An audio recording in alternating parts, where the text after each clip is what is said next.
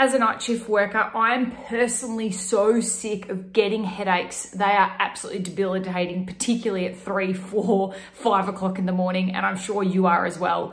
So throughout this video, I want to explore exactly why we're getting these headaches, finding an easy, simple solution that we can do at these wee hours of the morning, but also importantly, look at ways that we can prevent these headaches from even coming on in the first place. At the end of this video, I'm going to walk you through how to make a particular juice that is going to make your headache disappear. I can't wait to show you. Let's get into the video. The first issue that could be causing your headaches is caffeine or a lack of it. Yes, it's the thing that you're probably holding in your hand right now. This one's really tricky to talk about because I know for most night shift workers, including myself, we rely on caffeine to help make it through the night shift. When we drink coffee or your favorite choice of caffeine, it blocks the dulling, more sleepy parts of our brain, allowing us to concentrate more and to focus on the job at hand. It also constricts certain blood vessels in our brain. So when we don't drink coffee or caffeine, these blood vessels open up, allowing more blood flow to reach your brain. And this can cause withdrawal headaches and make us feel really terrible. So a very simple solution you might be asking yourself is, why don't I just drink more coffee? It seems like the simple solution here. But you need to ask yourself before you pour another cup of joe is how much you've had today. According to the FDA, healthy adults shouldn't have any more than 400 milligrams of caffeine in one day, which equates to about 4 to 5 cups of coffee. So ask yourself, have you had more than that? If you find that you're beginning to shake and you get really irritable with all of your work colleagues and you've had 4 to 5 cups of coffee already and the night it's only 11 p.m, it might be time to consider cutting back on your coffee, but doing it very slowly. Going cold turkey could make these symptoms even worse. So if you do find that you're getting headaches that you think are related to caffeine, either too much or too little, there's a few little tricks you might want to try. The first thing is getting some peppermint oil and to rub it up on your temples and also in this part of your wrist. The next thing you could do is apply an ice pack, either just to the back of your head or even the bridge part of your neck. Some people find this really relieving for a headache. The third thing that you could do is swap to herbal teas. So I've got a couple here. There's a licorice and ginger tea or even just a simple green tea you could try overnight. As a coffee drinker, I know switching to something like this may seem absolutely out of the question and you just want coffee, which for most of the time it's okay, but just remember when you're hitting those real upper limits of 5, 6, 7 cups of coffee a day, it's probably too much and that's why you're getting headaches. The fourth thing that you could do is try acupressure, which when you feel like these headaches coming on, if you push into this part, so between your thumb and your index finger, if you push in there and you just make little circles with your finger, you might find that that starts to relieve some of the pressure that you're feeling in your head. The next thing you could do is drink more water, and that leads us nicely into our next tip. The second issue that might be causing your headaches is dehydration. And I'm sure you've thought about this before, or you've felt really dry in your mouth and suddenly you've got a headache. But I want to get something a little bit personal with you and ask, how yellow is your wee? This is always a really good indication for me when I know at the end of the day, if my wee is super yellow, I know that I have not drunk enough and is probably why I've been getting headaches. And this is particularly important, maybe if you're mid-night shift and your pee is super yellow, start upping how much water you're actually drinking and you'll find that your headache may just resolve all by itself. When we work the night shift in certain jobs, such as a nurse, doctor, maybe even in an aeroplane, the environments that we work on have got their aircon absolutely blasting and generally the temperature stays the same. So we don't get these prompts like day shift workers do that we have to drink because we're just a lot of the time not thirsty. So this is a problem for night shift workers because we have to find strategies ourselves that remind us that we have to drink.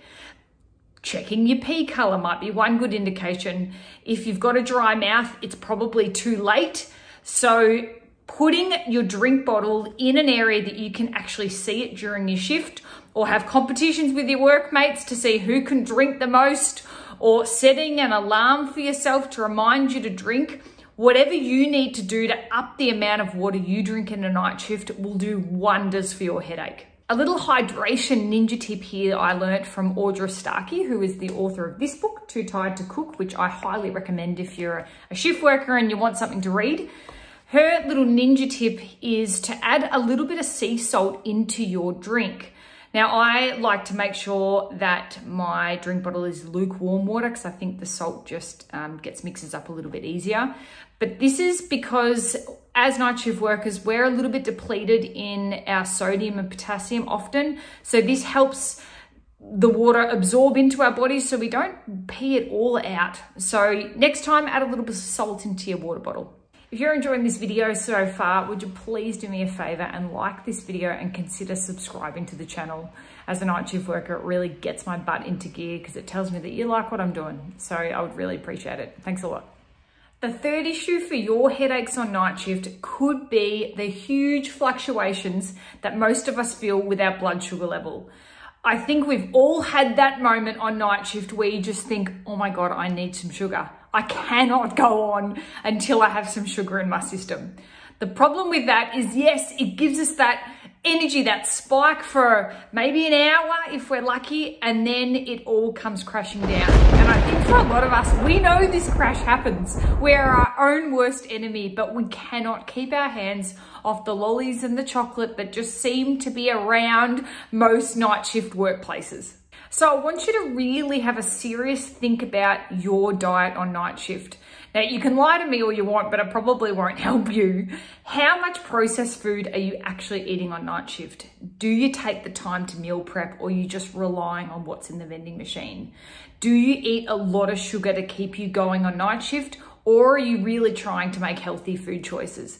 Now's the time to really start thinking about your diet on night shift and what changes can you possibly make. Some possible solutions and food you could think about adding to your night shift lunchbox to sort of even out how much sugar is getting released into your bloodstream to stop so much insulin having to be released is things like maybe sweet potato chips, chickpeas that maybe you could roast in the oven before you go, oranges because they are bursting with vitamin C, and even medjool dates cut in half with a bit of almond butter. I find this is way too sweet for me, but some other people really love it.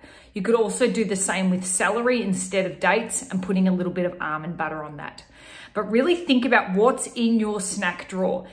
Like the Nutty Professor, he's got all those Snickers in his snack drawer. As a night shift worker, we don't need this. It is not doing any favors for our headaches. The fourth reason for your headaches could be your environment.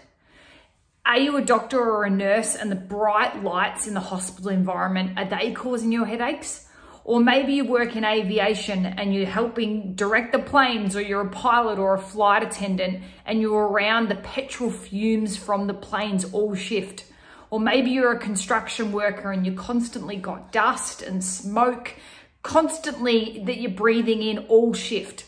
All these things in our environment could be causing your headaches. So it's a good idea now to think about the things that you can do within your environment and your workplace to help sort of reduce some of these environmental factors giving you a headache. The fifth potential cause for your headaches on night shift is you're eating foods which are really high in histamine, nitrites, or artificial sugars.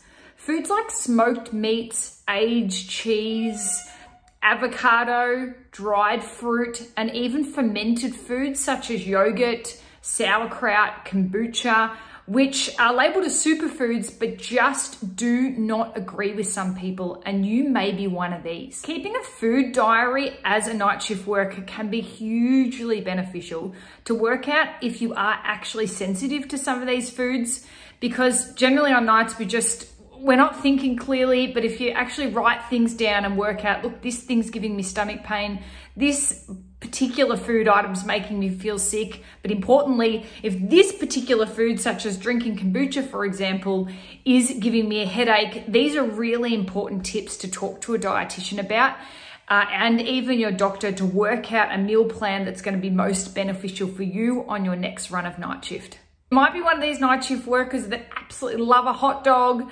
bacon, jerky, all these sorts of ham, salami, these sort of foods are quite high in nitrites. So just be very careful adding too much of these into your lunchbox because that may be what's causing your headaches. If you enjoy a beer after night shift, this is also high in histamine. So just be very careful if you're going to the pub after a shift to wind down, as I've done many times.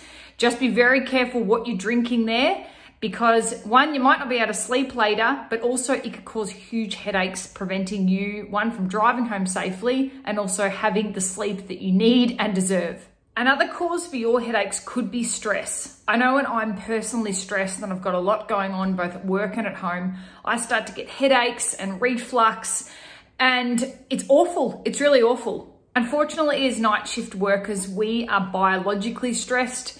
This means we're working constantly against our body clock and the way that our body is programmed to work. We're supposed to sleep at night and be awake in the day, and we have just flipped this on its head, which causes our body just to constantly be in a state of stress. So I think we need to help our bodies out here a little bit and start to maybe do things that day shift workers may not have to think about, but unfortunately for us, we do. If you think you're getting headaches because of stress, there's a few things you can do. First of all is you can up your intake of foods which are high in magnesium. This is a micronutrient that during times of stress is often depleted, particularly for us night shift workers. So foods that you could eat more of is figs, bananas, black beans, go great in some tacos, and also pumpkin seeds, which you could sprinkle on the top of your salad, for example. The next thing you can do is try to up your exercise if that's something that you help relieves your stress. I've recently started swimming, even though it's in the slow lane, but it is doing wonders for my stress and sort of my ability to concentrate and to get more done. The next thing you can do is download some mindfulness apps. Now, this might seem like really far-fetched for some of you, but I've found, particularly after a night shift, sometimes I just don't want to hold a book. So I listen to these apps such as Headspace or Calm, and it just puts me in a better frame of mind to go to sleep. I talked about these apps in a recent video, which for multiple night shifts in a row, which I'll link above my head. The last thing I think that's really important for your stress is to think about your lifestyle as a night shift worker and identify the things that are stressing you out. Is it your job? Is it your relationships? Is it a financial problem? What is it that's causing you stress? You can write this down or actually go and talk to someone. If you need to talk to a psychologist or even a family friend or even your spouse, talk to someone and get the thoughts out of your head and actually say them, because asking for help can sometimes be the first step here to relieve the stress and to, hopefully get less headaches. The second thing to decrease your stress, I know this might sound really simple, is just to take some deep breaths. Now, I know you may think, God, how this seems ridiculous, but I honestly find if things are just getting a little bit too much, step away from your colleagues for a minute or go into the bathroom and take a few deep breaths. In through your nose, out through your mouth. Do that 5 times. And I just find it's like instant relief. The final cause for your headaches as a night shift worker could be your lack of sleep. When we're sleep deprived, our body has a really hard time working out where a pain is coming from and naturally trying to resolve the pain. So the body's natural painkiller is suppressed. We recently surveyed our readers and our community at the other shift, and a significant amount, like 80%, of us working night shifts slept for less than 7 hours a night. Now, I know a lot of night shift workers will say, I only need 6 hours, but research shows we actually need more than that. Think about your routine as a night shift worker and work out some ways that you can improve the amount of sleep that you are getting after a night shift. Do you need to try different sleep aids? Do you need to alter your diet a little bit? Do you need to change the exercise routine? What can you do to try to up the amount of sleep that you are currently having as a night shift worker?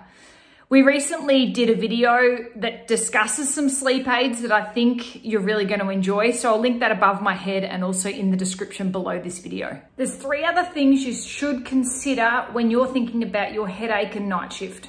First of all, you could have an infection. Second of all, you might actually have a migraine.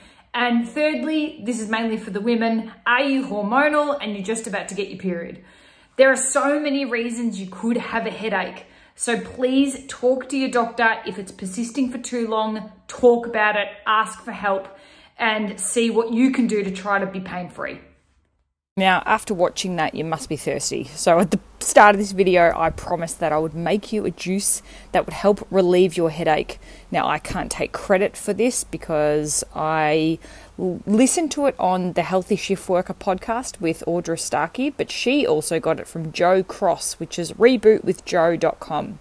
So this is not my recipe, but I absolutely love it and I thought I wanted to share it. So shout out to Joe. So what you're going to need to make this juice, first of all, some spinach. You can alternate the greens. That's what I love about this. You can add some kale there, or you can also do some lettuce or some silver beet, whatever you like. So there's some ginger there, some cucumber, and I also, and some pineapple.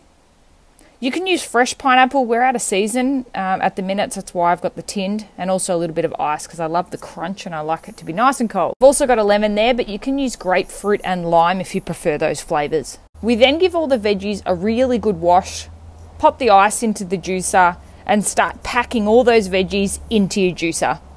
You don't have to be neat and cute about how you cut the veggies, just stick them in.